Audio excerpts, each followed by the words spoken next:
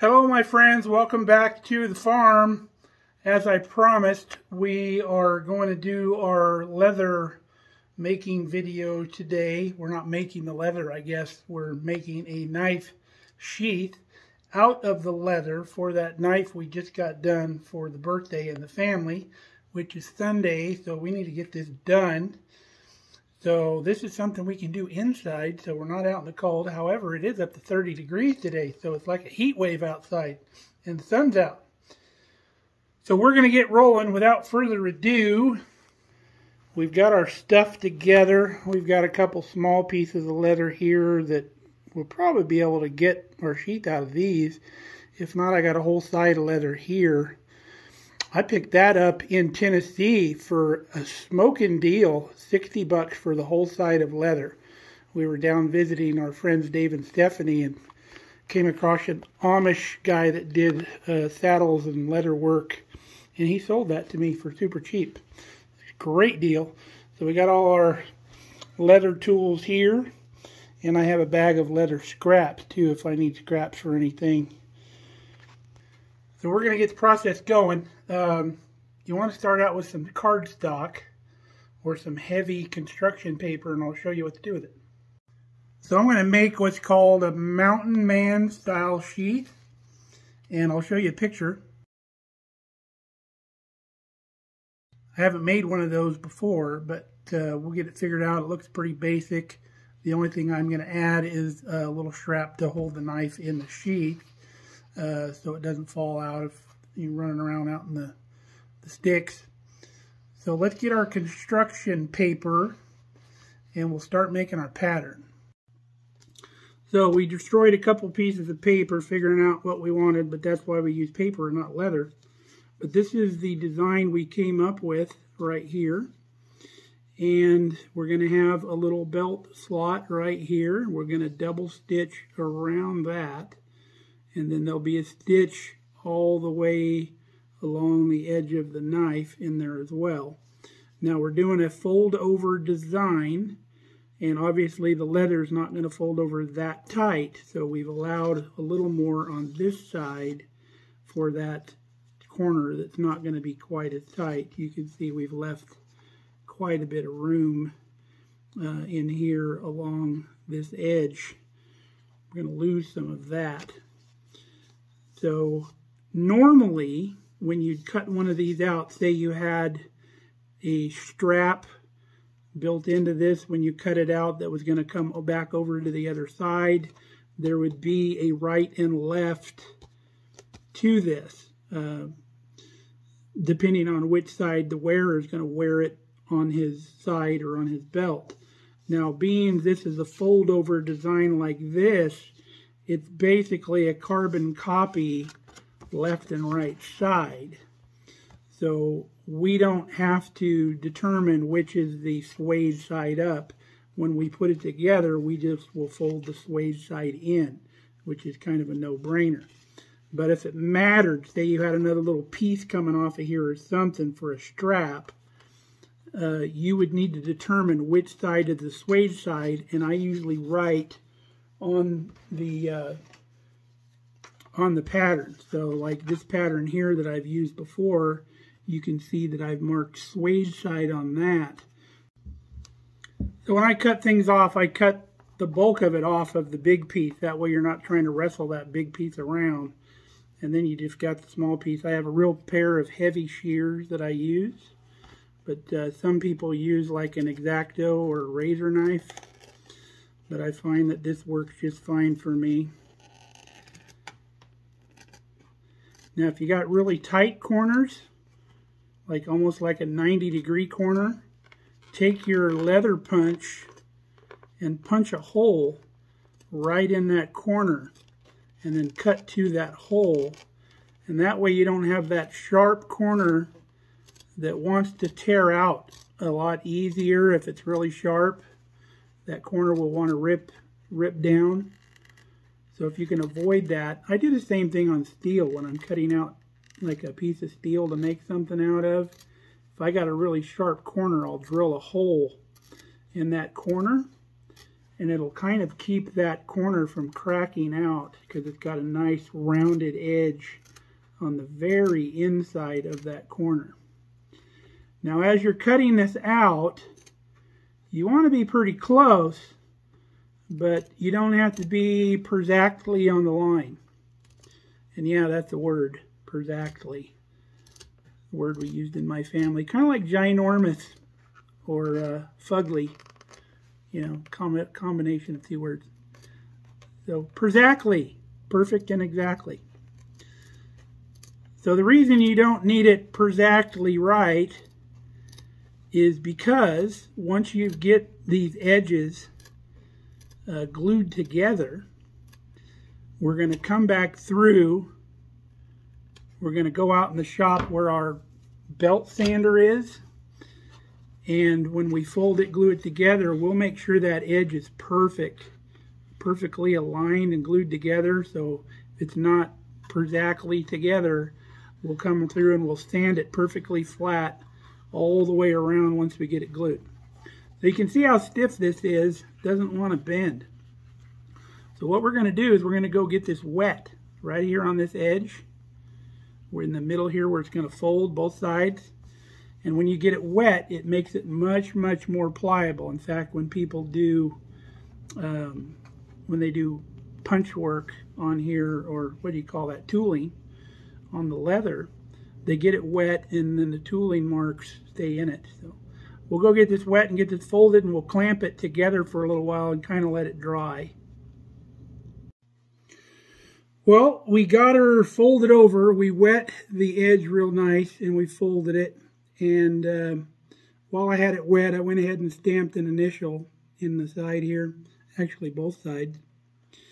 And then once we got it folded, we cut a piece of leather to go inside. And what that does is it creates a channel for the knife to fit in real nicely without a lot of movement.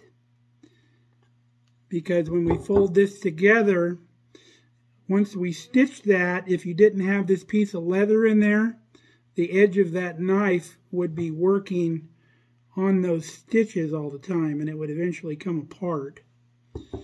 And this also makes space for the knife blade to sit inside. So we just cut that out of another piece of leather. And then if you remember, we're going to cut a belt slot here. So rather than have the leather go have a piece here and then have nothing down here for the leather to come together, we just made a solid piece. So it would be solid all the way across instead of having a void in here up against that little spine that we would have put in there. So we've got this in here with contact cement. We put this side in first. And you can see we're a little long on the edge here, and that's fine because we're going to trim that down later. So this piece is down, and then we've got the other piece glued up with contact cement. Make sure you don't buy rubber cement. It's different stuff. And then you want to let this stuff get almost dry to where it's just barely tacky. And that's when you want to stick it together. And you want to be careful sticking this together, because you're not going to get a second chance once that's put together. But we're lined up fairly well. We'll start on this end, putting it together, and work our way down and make sure we're pretty much aligned on the edge where we need to be. All right, after glue up, we took it out to the belt sander, and we trued up this edge. And the reason we do that, so when we get the stitching done, it ends up in the right place on both sides, because you can imagine if this was crooked, your stitching would come out different because you're trying to poke it straight through, and then we're going to put grooves in here for the stitch to lay in. So everything's got to be nice and true for everything to line up right.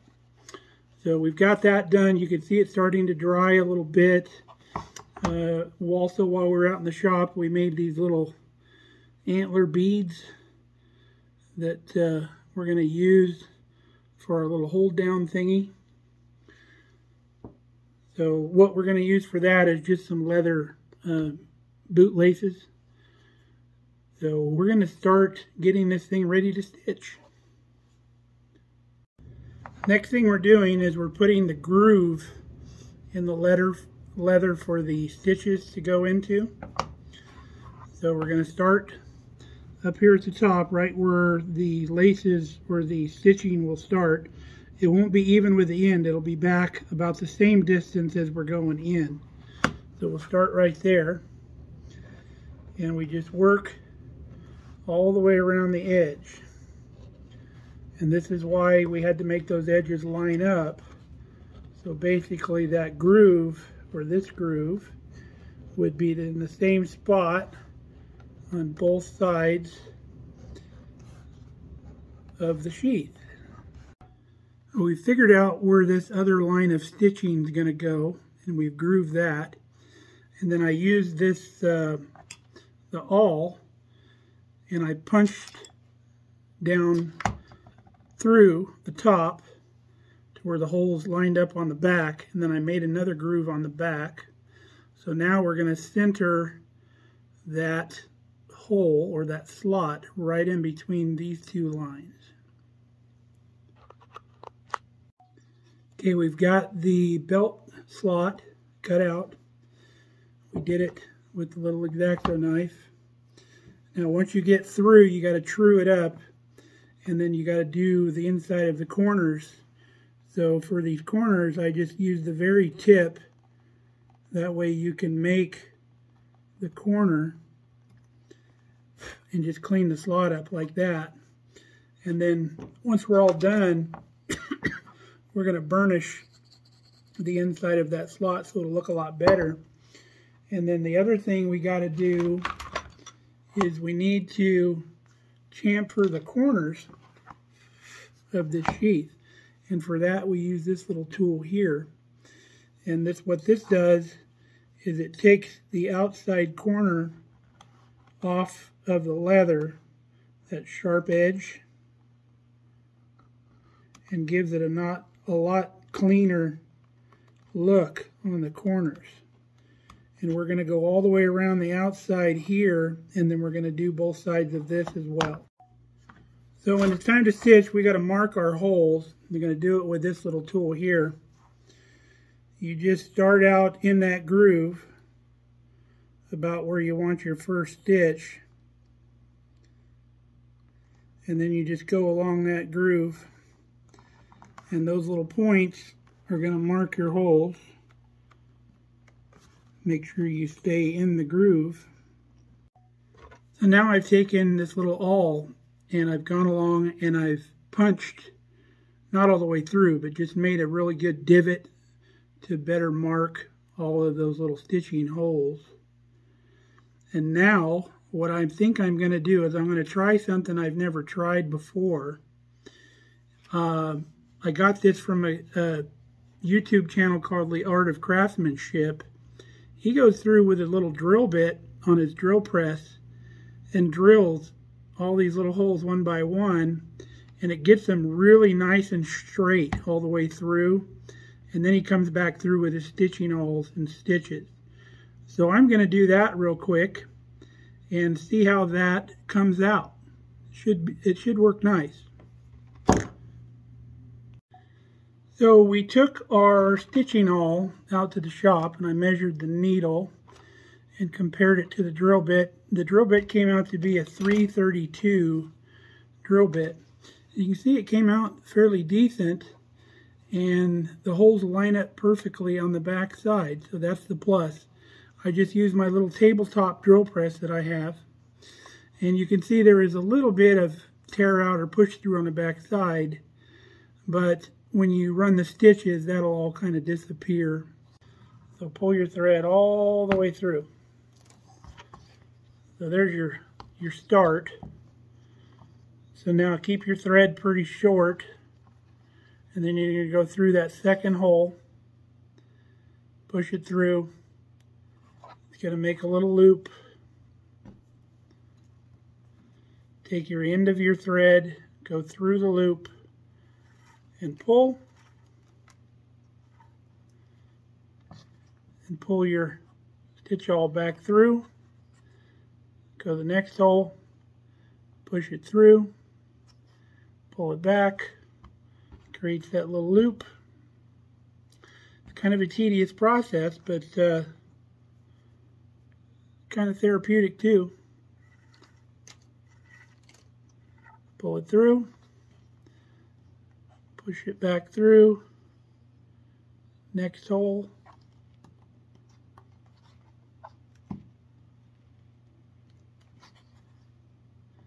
Tightening those stitches up as we go.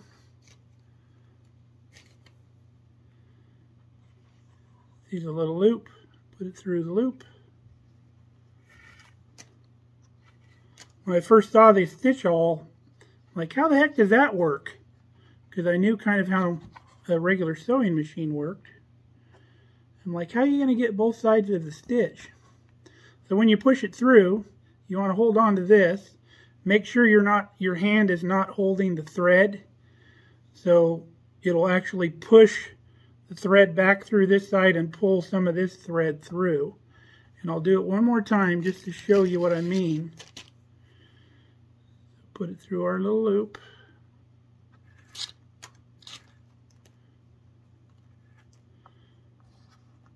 Pull it back through. Now we're going to push it through the next hole. We're holding our thread here. We're making sure we're not touching that. And as we shove that through, it's tightening up all the threads because of the tension tack there. So you can see our threads right there. Right there. That's what you want. Now I'm not going to bore you with this whole process, so I'll bring it back when we do our last couple stitches, and I'll show you how to end it up. We're down to the last few stitches. So pull your loop, put your thread through like that. Now you watch when I pull that through, it'll pull that knot into the hole. See that? See if you can see it next time here. So we shove it through, pull the loop. All you're doing is pulling back on the awl, and it makes that loop already. Now since we're getting close to the last couple stitches, I'm going to double knot this one here. So when we pull that through,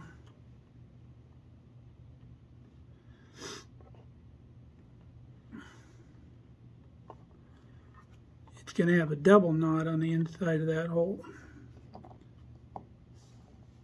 So just pulls that knot right into the hole.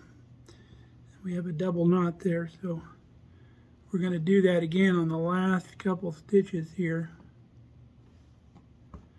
And I'm actually going to go tie in with the other line of stitches. Come through a second time. Now watch.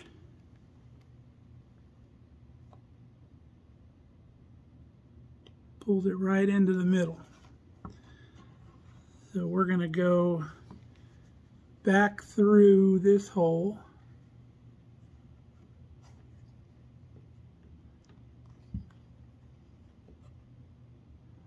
Like that.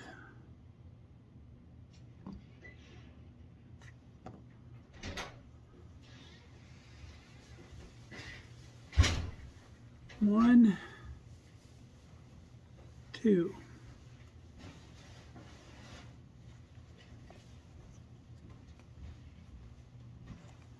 Pull it in.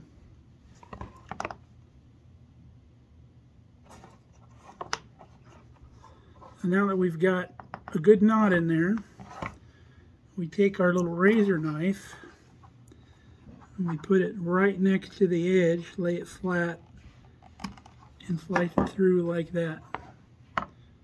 Sorry you didn't see that one. So lay your knife right on the edge, like that. Now you don't have any thread sticking out. There we go. So now what we're going to do, we got everything stitched up. We're going to put a little leather conditioner on this leather. It's going to keep it from drying out, and it's going to help me burnish the edges. This is what I'm using. I got this stuff from, I think it was Hobby Lobby. They have a little leather section where you can pick up little odds and ends. So let's move that out of the way. Little cotton dauber, and then we're just going over the whole thing. And it's going to darken your leather a little bit, but it's not going to stay that way. It'll lighten up as it dries just a little bit. And you don't have to worry about getting this on your fingers because it washes off.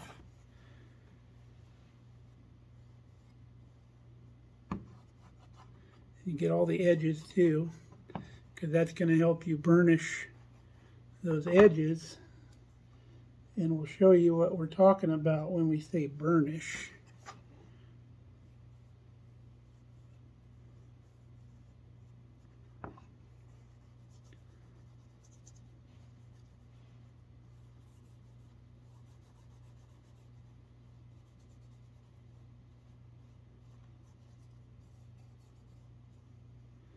Get some in the belt hole here.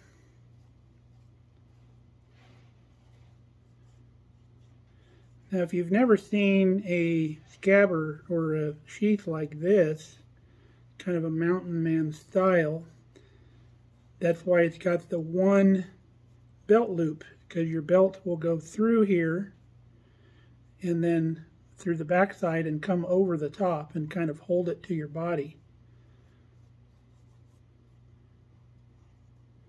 And because we got a wider than a belt slot, you can tilt the knife any which way you want, depending on whether you're doing cross draw or a regular right or left hand draw. And you can turn it either way, so it makes it kind of ambidextrous, but with the loop here that we got is a little less ambidextrous, but it still work if you wanted to wear it on the other side. So we got a coat all the way over this thing, all the way around.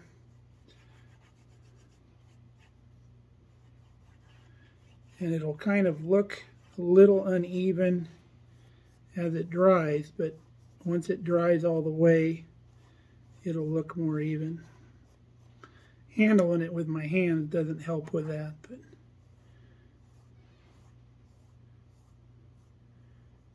we'll let that soak in a little bit, and then we'll take a soft cloth and we'll kind of wipe off the excess. So let me put this down, put our lid back on so we don't make a darn mess. So burnishing, you want to take your little burnishing tool and go in one direction, and you're laying those little fibers down on the edge of that leather. There's a little spot there I missed. There we go. So one direction.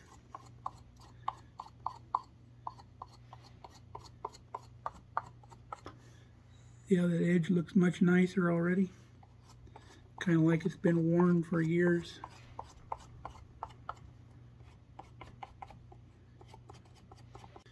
Alright, we got her all done. That's what she looks like. Get a little knot on the back side. So if you want to take the knife out, you just pull this loop over, pull your knife out, put your knife back in,